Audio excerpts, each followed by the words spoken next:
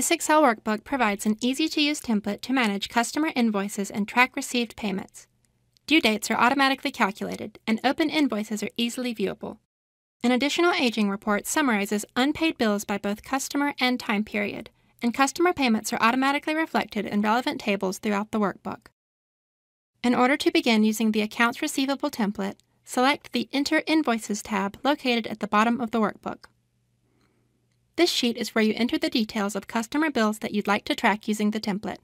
For each entry, be sure to fill out the invoice date, invoice number, customer, and amount due fields.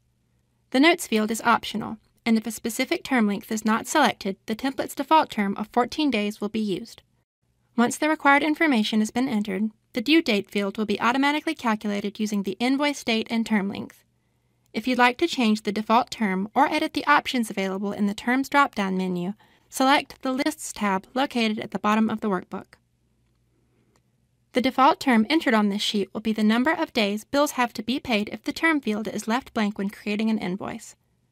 The table to the left determines the entries available for selection in the Terms field drop-down menu. If you'd like to edit the available options, you can either replace an existing entry or add a new term in the next available blank row of the table.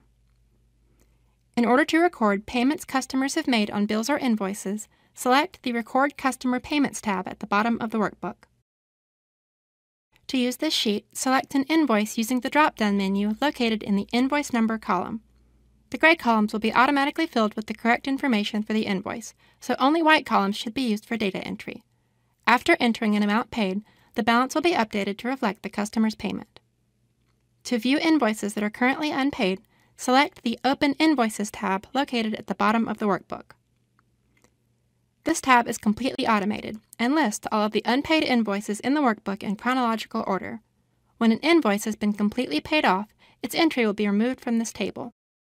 To display a summary of the revenue associated with unpaid invoices, select the Aging Report tab located at the bottom of the workbook. This sheet automatically calculates the total revenue associated with unpaid invoices and groups totals by rows for each customer and columns for each time period. The total amount of all unpaid invoices in the workbook is displayed in the upper right-hand corner of the table.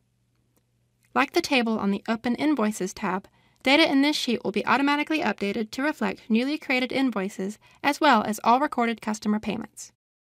This concludes the demonstration of the Accounts Receivable workbook. If you'd like to review any of these instructions, a summary can be found on the Introduction tab located in the bottom left corner of the workbook.